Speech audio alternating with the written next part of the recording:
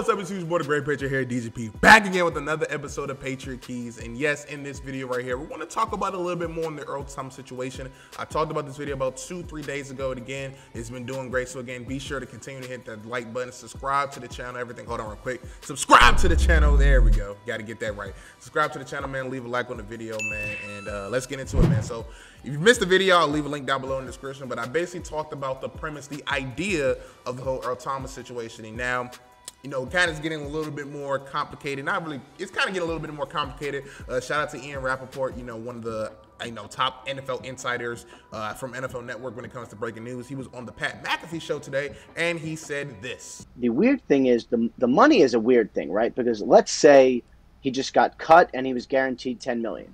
No one's going to pay him more than $10 million. So that money's offset. So basically, someone would sign him for the minimum, and then Baltimore would pay the rest, the other $9 million. And that would be it. So it would be almost no negotiation. He would just make the minimum and sign somewhere great.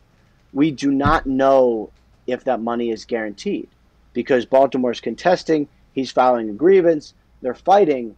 So, like, what actually is the salary? And the answer is I have no idea. So that actually makes it really complicated. But we're not going to find out till probably next offseason.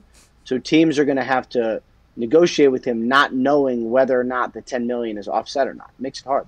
He's going to the Patriots, huh? They're going to pay him nothing. Cam Newton approach. Yeah, that's sad. I mean, I've not specifically heard the Patriots are in the mix.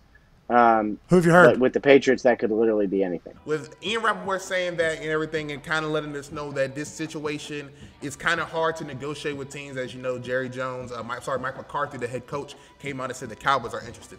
Jerry Jones followed that up with like a day or two later, said, well, we still have somewhat interest in it, you know what I'm saying? But according to Ian Rappaport, he's saying the Cowboys don't have interest. But who knows? We'll see. As you saw in the clip, the biggest issue with this whole Earl Thomas situation is what the contract is going to look like. Now, he's due $10 million from the Baltimore Ravens.